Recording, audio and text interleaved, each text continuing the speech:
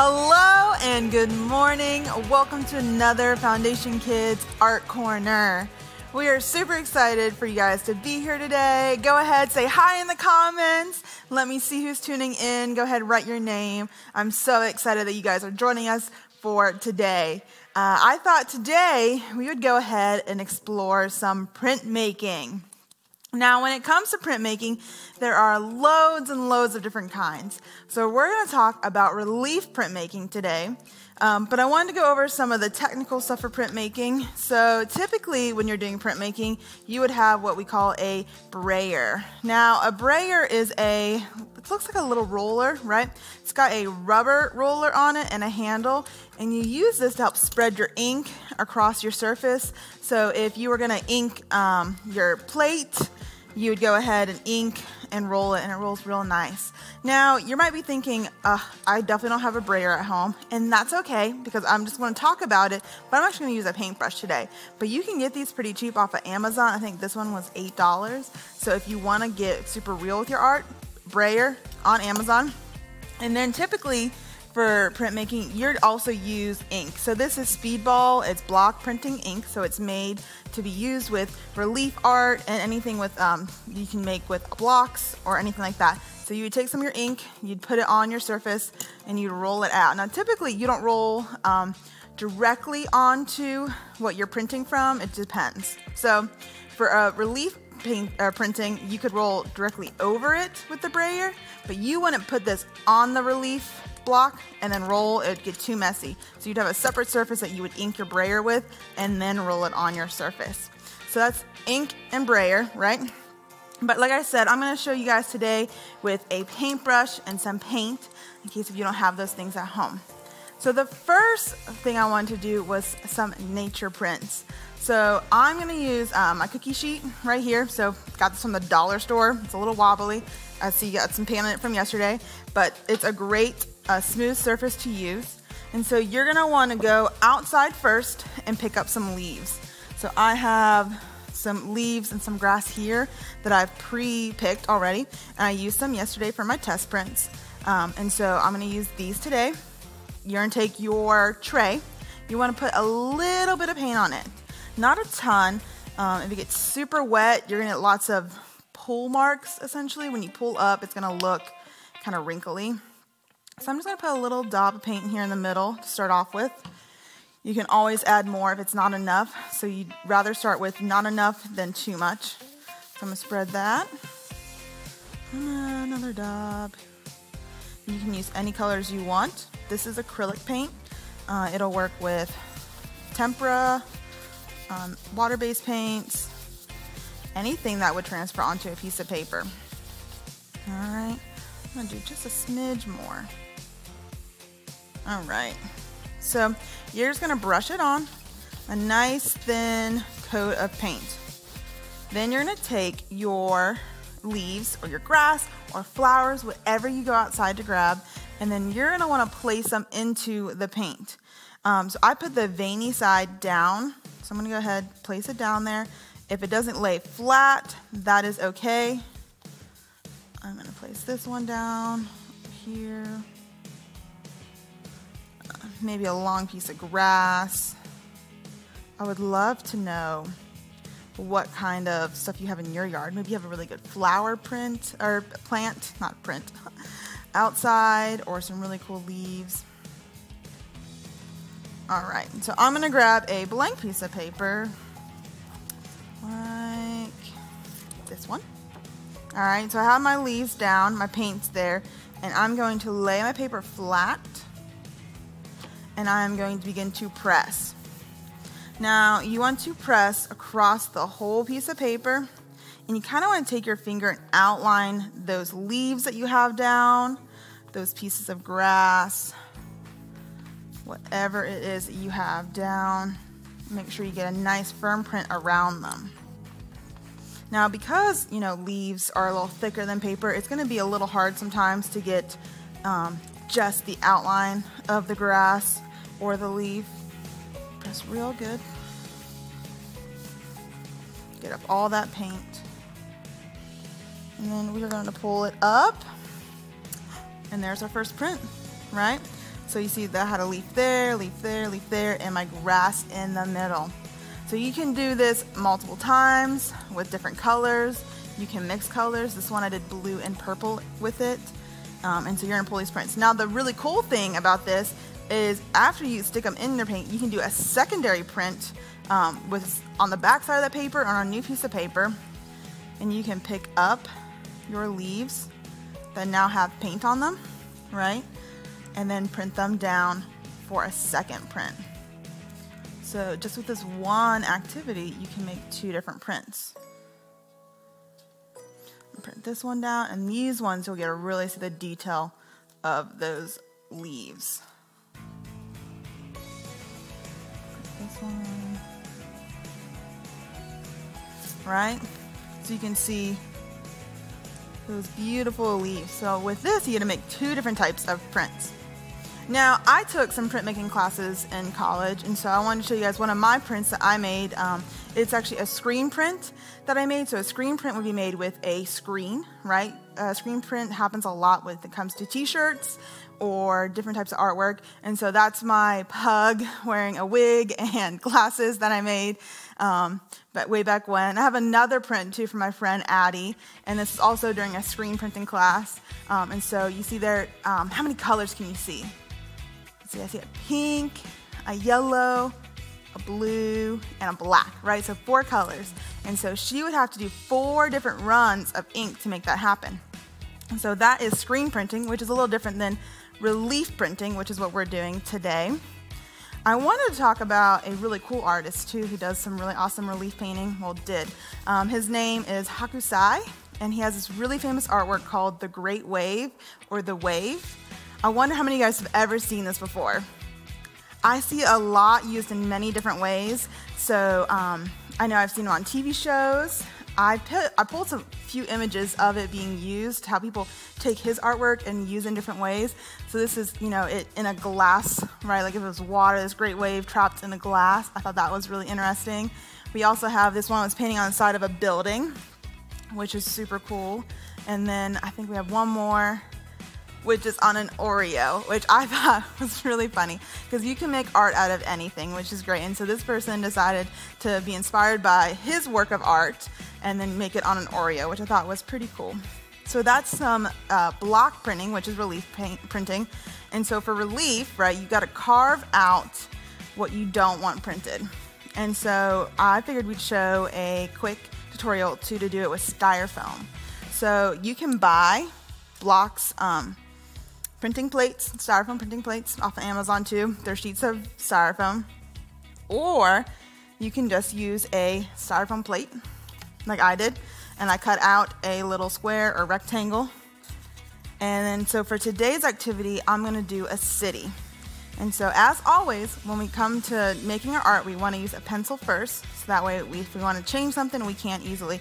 So I'm gonna turn it this way, and I'm just gonna sketch out some buildings for my city. I'm gonna lightly sketch them out on here so I can make sure I get something that I'm happy with for my city. Okay, so once I lightly sketch it out with my pencil, I want you guys to grab a pen, and so ask mom or dad or grandma, grandpa, someone to help you with this because you don't want to get pen on the table by accident. And the trick is to draw once in blue pen and then once in black pen. If you trace it twice, you know you have a really deep print and your print will show up really well.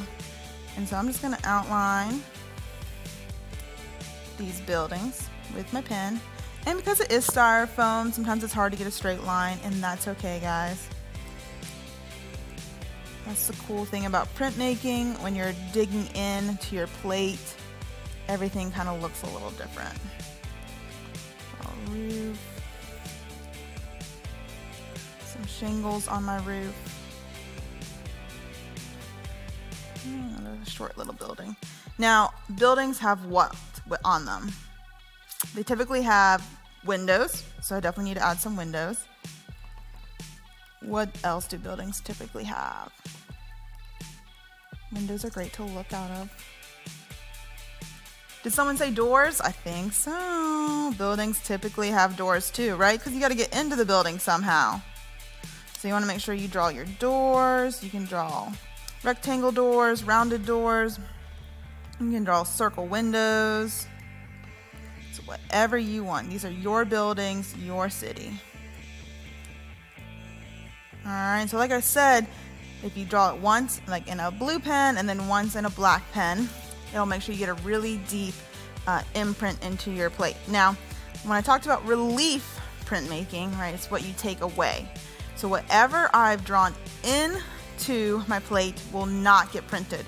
So the white parts will get printed and the blue parts will not get printed. And so if you wanted your building windows to get printed but not the building, you would have to kind of sit here and color in the whole building dark with the blue pen to make sure it was relieved right below the surface so that it wouldn't get printed. So once you have your buildings, I have a plate down here too that I did yesterday. So I drew my buildings, right? I traced them twice. You can see there's some paint on it from yesterday. But so it's a nice little city, right, that I've done. So now that your print block is done, you have to get ready to print it again. So once again, we're gonna go back to that tray, right? That cookie sheet, anything you got, that's a nice smooth surface. I'm gonna put a little bit of purple on here. Take my paintbrush, it has some pink in it, and I'm okay with that because I don't mind if it mixes with the pink that's already on there. If you do mind, you're definitely gonna wanna clean your paintbrush and clean your surface. So let me get that purple. All right. I'm gonna take my plate right here and I'm gonna press it down. So you wanna put it in the middle there, right? And you're gonna press it down into that ink. I wanna make sure it gets nice and coated. Now, if you pull it up and you don't think it's coated all the way, like I missed some over there, you can hit it with your paintbrush. All right, you don't want to get it too thick on it, but you can hit it with the paintbrush. Just like that. Make sure all the edges are covered. Boom. So there it is. It's nice and covered. I'm gonna put that aside. I'm gonna pull out a piece of paper. It's green. All right, and you're gonna wanna press it down. And you don't want it to move once you press it down. So you want to hold it with one hand, maybe take your other hand, spin it around. Make sure it gets a nice press. But you don't want to move it. If you move it a bunch, it's going to be a blurry print. All right, so that's probably good. Let's go ahead. We're going to pull it up. All right, so there's our first print. Right, like I said, everything you draw with the blue line does not get printed. So you see the green of the paper through it, and everything else has the purple background. So you're gonna wanna do this 2, 3, 4 times for your city. And then you're gonna let it dry. I'm gonna cut this one out quickly so that you guys can see though. You wanna let it dry before you cut it out.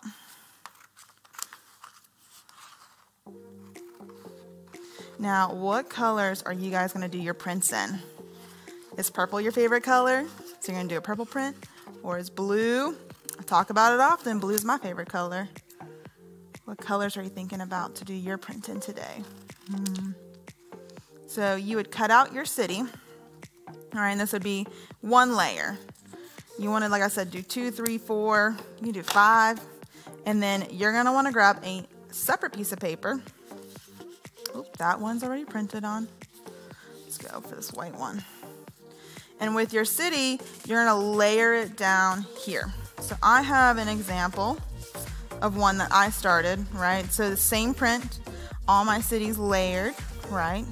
And so I could add this one down here and add another layer to my print, right? And it looks like the city's up on a hill, it's rising up, and then you want to do your sky in the background. So you wanna glue it down, and then you can take a pencil, and you can draw some clouds if you wanted to, maybe up here.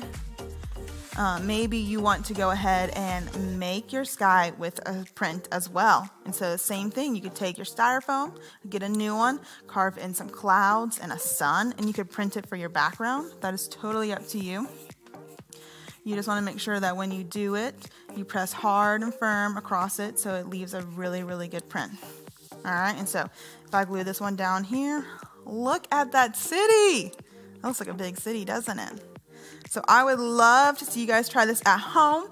Make your own city and do multiple layers like this. And you just gotta grab some glue, like Elmer's glue, and glue it on, layer it. So here's the trick too. When you go to start gluing, notice I'm not starting and I'm not adding this one to the top. What would happen if I added this one up here to the top? It would cover some of my city, right? I would cover this one up, right? Those buildings. So you don't want to do that. You want to add it down here at the bottom. And so when you start gluing your city, you want to make sure that you start with the furthest one in the back first and then make your way forward. If you start down here, you can't get your other buildings behind it. So I glued this one first, and then this one, this one, this one, right? So it's layered. And then you want to add the detail for your sky. And look at that city. So last week we talked about the ocean and the 5 different layers of the ocean, right? And I had some awesome artwork submitted. So this first one is Eleanor's artwork, and she was so excited to start it on Sunday during church. Apparently she was just so excited. She's like, can we do art? Can we do art? And so they sat down and they made an awesome ocean scene. And look at those layers and the blue, it gets darker, I love it, and all those fish. She did such a great job. And we have another one submitted by Sully, who did awesome. He got up and was working on it and was super excited. I love his anglerfish there. He did a great job drawing that, and his turtle. I mean, it looks like the Finding Nemo cast right there if I ever saw one. Did a great job with all those layers of the ocean. So I would love to see some pictures of your cities that you print make this week, or any prints you make from leaves out in the yard. Just post them to Facebook, tag Foundation Newnan, and we'll show them next week. We hope you guys have a great day, and we can't wait to see you next time. Bye.